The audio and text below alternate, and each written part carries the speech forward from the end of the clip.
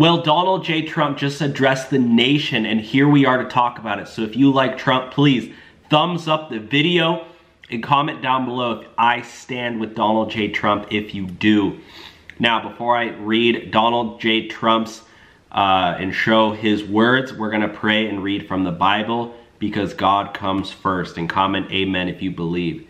And we know that in all things God works for the good of those who love him, who have been called according to his purpose. Okay, comment amen if you believe. Donald J. Trump just had he's going on rallies left and right. He's in Iowa today. He just gave a speech in South Dakota. And Donald J. Trump just went after Joe Biden. Good kudos to Trump for actually calling out the truth. Former President Donald J. Trump is zeroing in on his attacks on Joe Biden, probably gearing up for the 2024 matchup, but we'll see. We'll see how that pans out. Donald J. Trump, look at this. It's another sign his campaign is looking past the Republican primaries. He's focusing more on the general election ahead. At a recent rally in South Dakota, Trump referenced Biden almost 60 times. In contrast, he only mentioned Ron DeSantis twice. He called him Crooked Joe. Trump called Biden... Does that mean Joe Biden's not straight? I'm just kidding. Calling him Crooked Joe, Trump called Biden a Manchurian candidate and claimed... can't say that. Trump said they're destroying our country. If we don't take it back, in 24, I really believe we're not going to have a country left. Obviously, he's talking about how, you know, like a good country, right? When he did mention his Republican rivals, Trump cited how far ahead he was in the polls. He called Ron DeSantis of Florida an unskilled politician who's siding with China. That's about all he said. Donald Trump went back to talk about Joe Biden. That's the person Republicans want to unseat, is Joe Biden heading into 2024. Donald Trump is up over his Republican opponents by anywhere from 40 to 50 points. He doesn't need to talk about any of them. The speech is just one of several ways Trump is looking ahead to the general election. Trump also shifted the focus of his ads. He's now shifting his focus and stopped going after Ron DeSantis, but instead going after Biden and promoting his own agenda. So I believe that people don't really, or at least Donald J. Trump doesn't really care about Ron DeSantis or anybody else anymore. Now, in a new poll just released, Biden is trailing to Trump, Nikki Haley, and Tim Scott. I'm going to share this real quick, these numbers, then I'll end the video. Joe Biden is trailing Trump, Nikki Haley, and Senator Tim Scott in several hypothetical 2024 matchups in a new survey from Harvard Capps Harris poll. The poll found 44% of respondents said they would vote for Trump, and only 40% said they would back the current president. So Donald J. Trump is leading the current president after all the lawsuits, after all the indictments, after the arrest, the mugshot. Guess what? America, based on this survey, wants Trump more than the current president. How crazy is that? Not only that, but people even want Nikki Haley more in a potential hypothetical 2024 matchup. And not only that, but people are even preferring Tim Scott over Biden. So basically, when you put somebody up to Biden, people are like, yeah, we're going to stay away from Joe Biden, okay? We're going to pick Tim Scott. And even Mike Pence, he was up there with in a hypothetical matchup with Biden. Listen to this. With Mike Pence, who's the biggest moron in the Republican Party, Pence received 36% and Biden received 42% in a hypothetical matchup between Pence and Biden. So Biden did beat Mike Pence, but barely by 6%. That's crazy to me. That is absolutely crazy to me.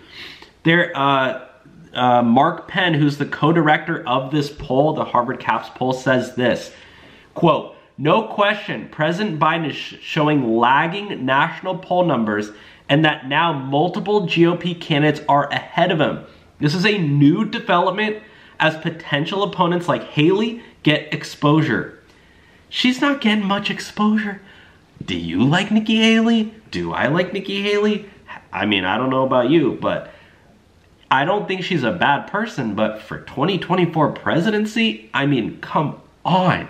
What is this, a comedy hour? What is this, a comedy tour? What are we, going down to Maui to talk to wildfire survivors? Are we joking? And I'm sorry, that was a reference to Joe Biden when he went down to speak to people, families of victims who died in the most catastrophic wildfires in our nation's history in over 100 years. He talked to people who literally can't even find their loved ones, and he goes, well, I can relate because 15 years ago we had a kitchen fire and I almost lost my cat and my 67 Corvette. He's like waiting for laughs.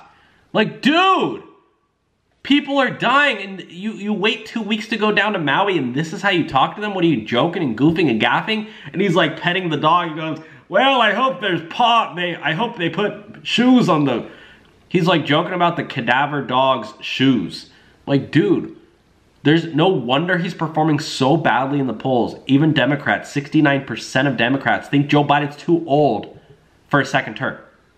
How embarrassing is that?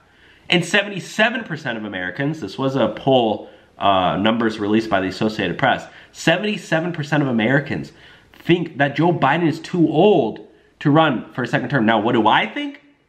I don't think Joe Biden's too old at all. He's 80, Trump's 77.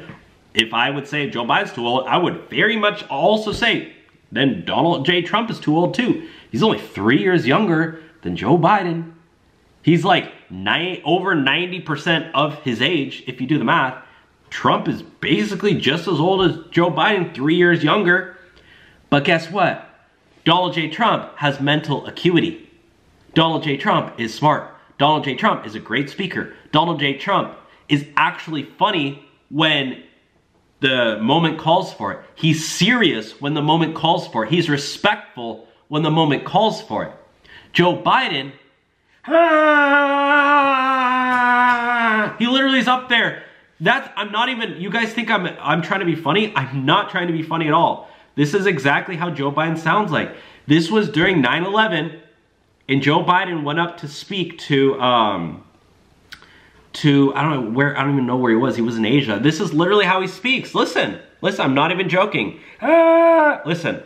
And let's see. I'm just following my orders. And let's see. I'm not exaggerating, guys. I'm sorry.